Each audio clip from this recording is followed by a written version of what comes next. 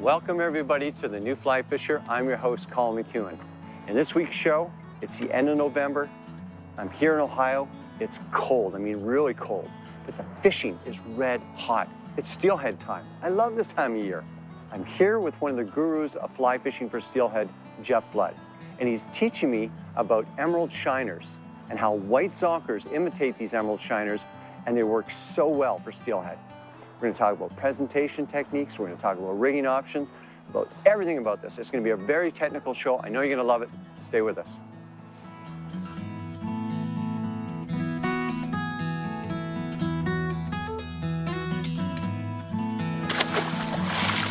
Let him go back to live another day. And away he goes. Great fish. Wow.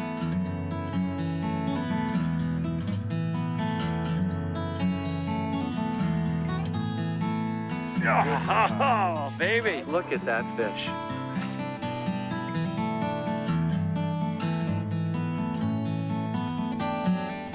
Stop, wiggle, on the way down.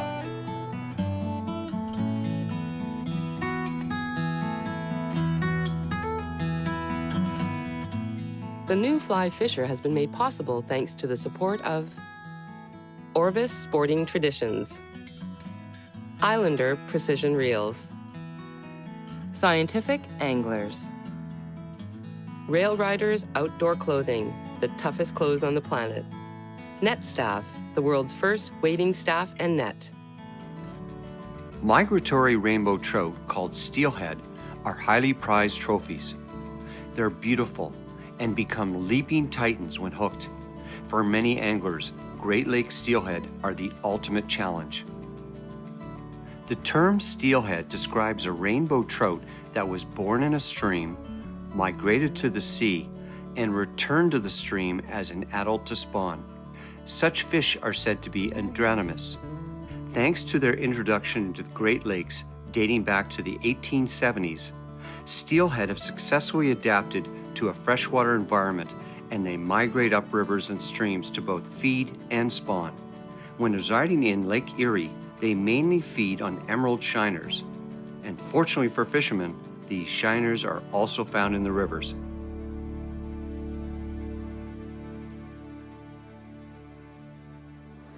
The way this pattern works relative to steelhead that's different to Atlantic salmon is steelhead are on the feed the whole time that they're in the system.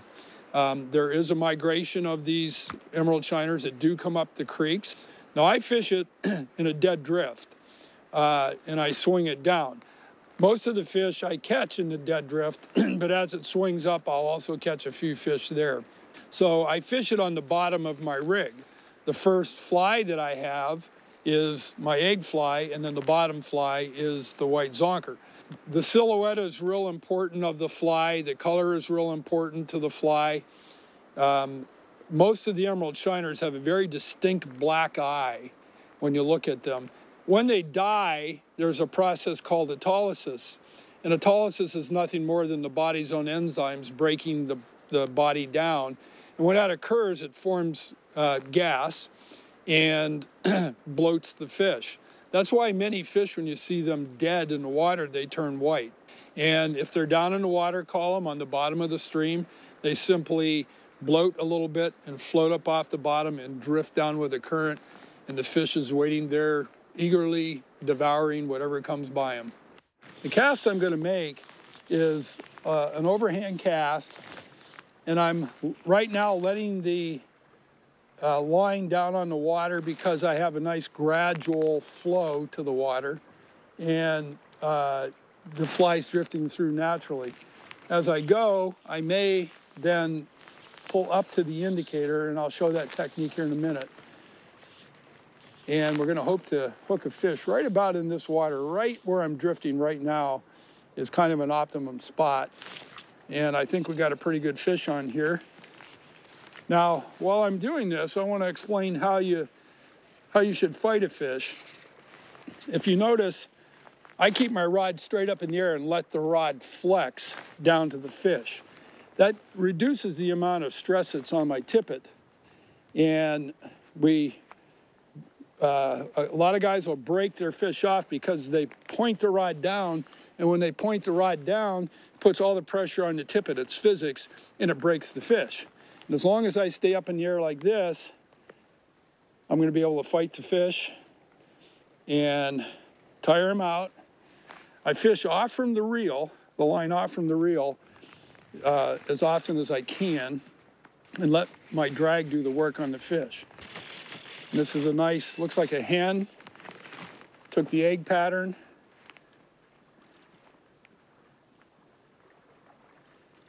Looks fairly fresh and chrome. I'm going to net this for you, Jeff? Sure, why don't we net this fish, Colin? So what I'm going to do for Colin here is just to try to get the head of the fish to the surface. There he comes. Okay. There we go. And there's just a nice Lake Erie steelhead. Now, if you notice, there's the White Zonker. It's just a tremendous pattern. Catches a lot of fish. There we go. Beautiful steelhead. Right there by a great fishing net. And let's put him in the water. Fish is still healthy and swims off. And a great fishing experience. Nice job.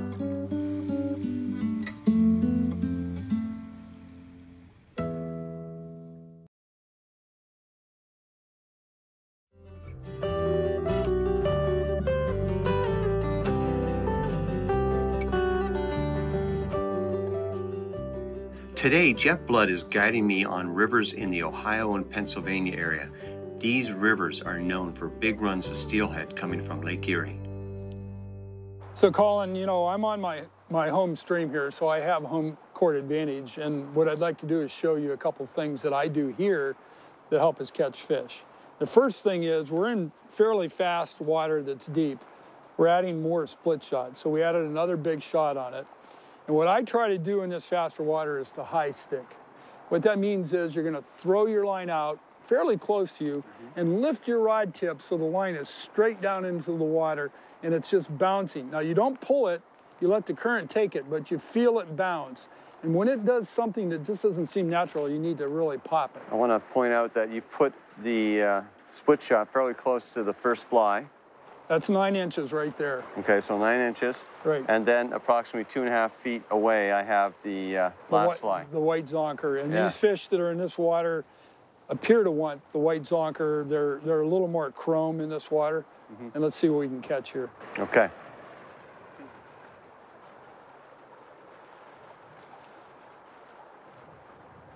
Okay, bring that out.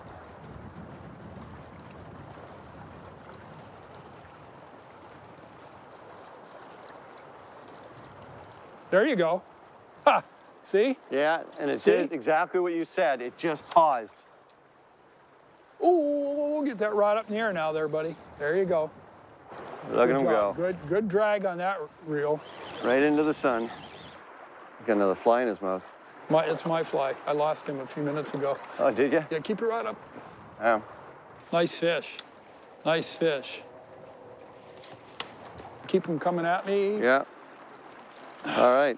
Actually, he's got a black fly in his mouth. Somebody else broke him off. Yeah, he's been broken off a handful of times. Okay.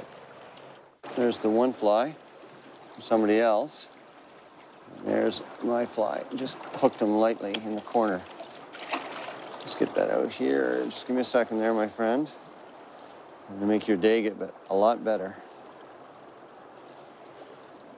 Just go in here and just pop right out like that. Let it out. Okay. Nice chrome fish there. Let him go like from here. Look at that. And there he goes. Thanks for your assistance there. Yeah. Help me to figure that out. I'll give you your net back. Happy to show you what I know, Colin. And look at that fly. That's somebody else's fly. See him get the clip.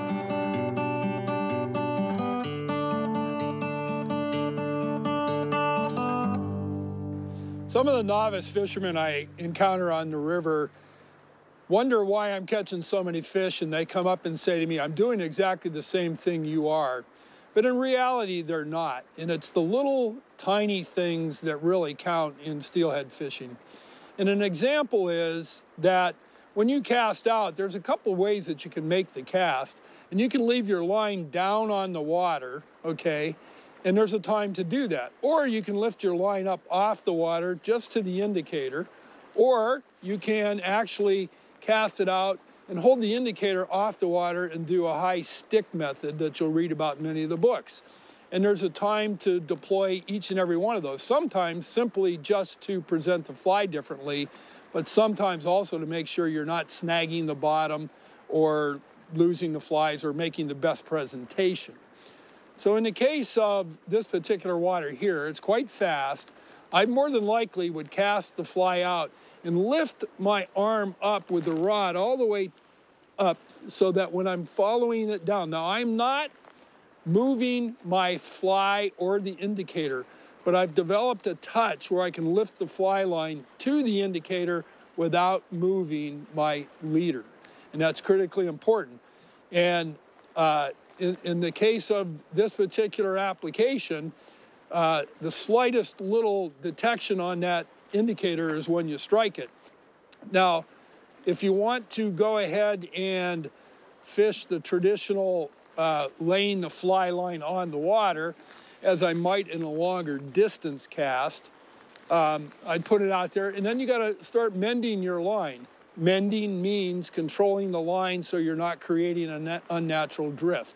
So you sometimes have to flip it upstream, and in the case right here, I have to flip it there and slow it down here because I got two different speeds of water, and let it come down through the water in the current. And again, if the indicator moves in an unnatural way, stops, twitches, or actually gets jerked under, you need to strike it. Go ahead and make that same cast. And get ready. Right about there. Hoo, hoo, hoo, hoo. You called it. It's just, got some shoulders on it right there. Yeah, it took the zonker. Took the zonker. Of course. You know, let's just beach it. Just pull them to the side. Bring them right on the beach. Okay. Keep going. Walk right back. And lift up now. Lift up. There you go. Walk them right up. Walk them right up. Yep. Oh, sorry about that, fish. If you let me do this, I'll get it out of you. Beautiful. Okay, let's do it again. There'll be a bunch of them in there. Whoopsie.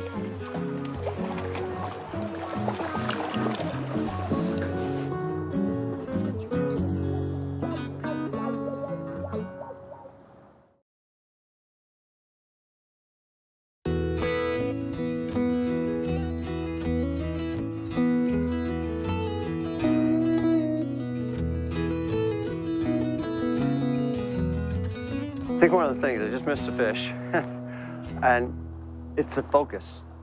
With the nymphing, you've got to be totally focused, and as you said, you miss so many fish where, hey, that was a fish, and you're yelling at me, and I should be setting, but you know what it is? It's like sometimes you play other sports like that, where you just get that hesitation where you're, was that what I thought it was?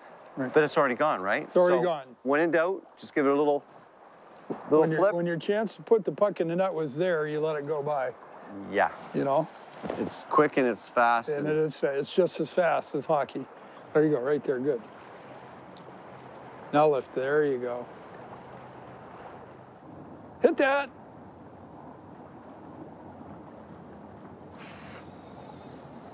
Whoa. Coming all over. You're calling that one, Jeff. So I think this is real important. It's how hard it is, and here's the train behind us here, how important it is to detect those hits, and I don't miss them. I mean, you're helping me. Guys are getting hits a lot, and they're not striking on the fish. When you learn to read it and understand what's going on, they'll catch a lot more fish.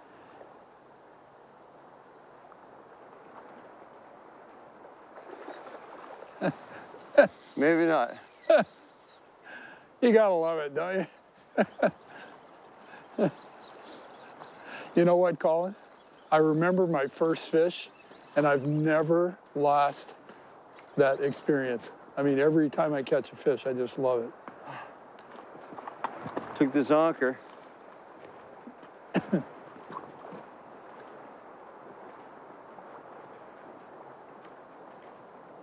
Nice fat fish.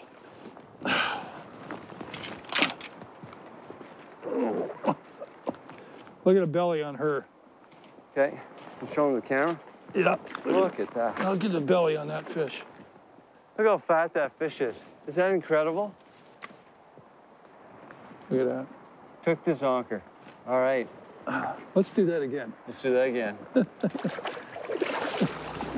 Wow.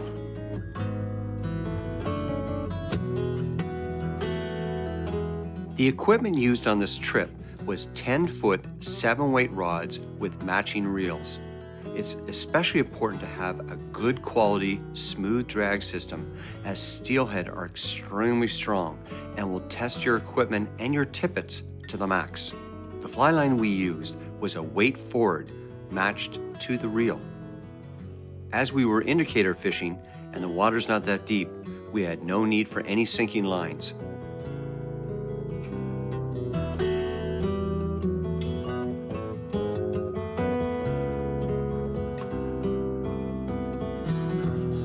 This pattern works extremely well for a couple of reasons. One, it catches a lot of fish, and that's first and foremost. But two, it's simple and easy to tie, therefore you can tie a lot of them. Now there are some particular unique things that need to occur when you tie this pattern. It's not like a traditional zonker that you buy in most fly bins. The rabbit fur needs to be a little thicker than the distance of a nickel, or the thickness of a nickel. It's tied on size 8 or size 10, 2X long shanked hooks. The rabbit fur, then, I like it more sparse than thick, and it's about 1.5 to 2 inches long max. And if you tie it any bigger, you'll catch fish with it, but your rate of hookups will go down substantially. So you need to pay attention to the specific formula for tying this pattern for Great Lakes steelhead. Along with white zonkers, other flies you want to take with you when steelheading are a variety of different colored yarn or egg flies, an assortment of woolly buggers, and stone flies such as the Kaufman stone. Have a variety of indicators and a good supply of split shot. It's important to have fresh supplies of tippet in different sizes. A good rule is the clearer the water, the lighter the tippet should be. Steelhead are notoriously tippet shy.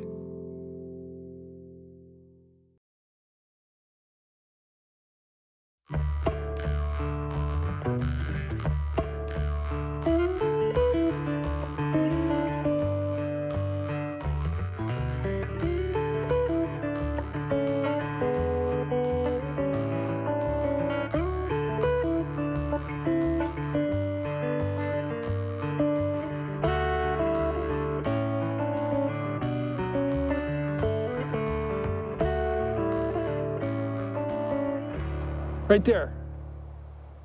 That's fish. Did I call that or what? You called that. It's a big one too. Oh, that's big fish. Look at that tail. He's probably right at the head of that pool. It's a little cut here.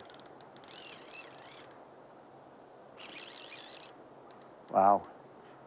So you go down below here, and I'll try and bring him to him once he's ready to come in. Beautiful. Well, Jeff, I really appreciate you teaching me everything about zonkers, and I can see the egg pattern, so he took the zonker. I mean, this explains everything about why the bait fishermen here, conventional tackle guys, are using the minnows.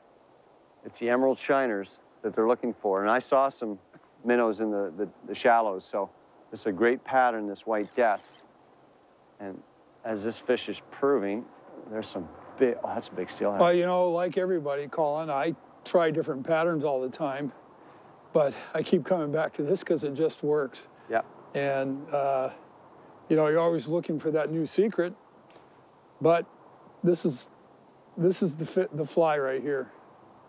That's a nice fish you have on there, Colin. Yeah, it looks pretty solid.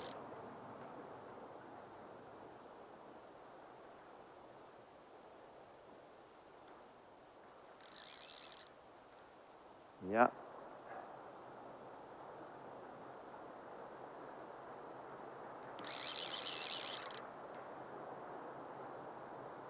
Ah, sweet.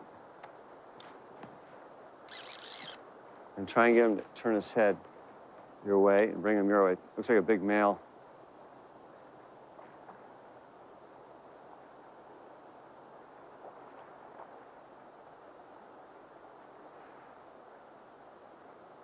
Strong fish.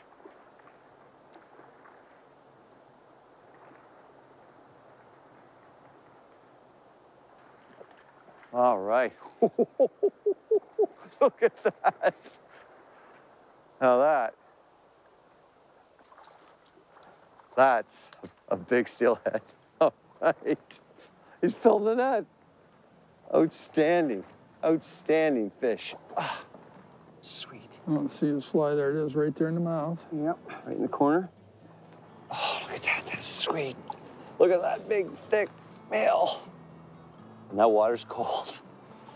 All right, let him go here. All right. Well, Jeff, thank you very much.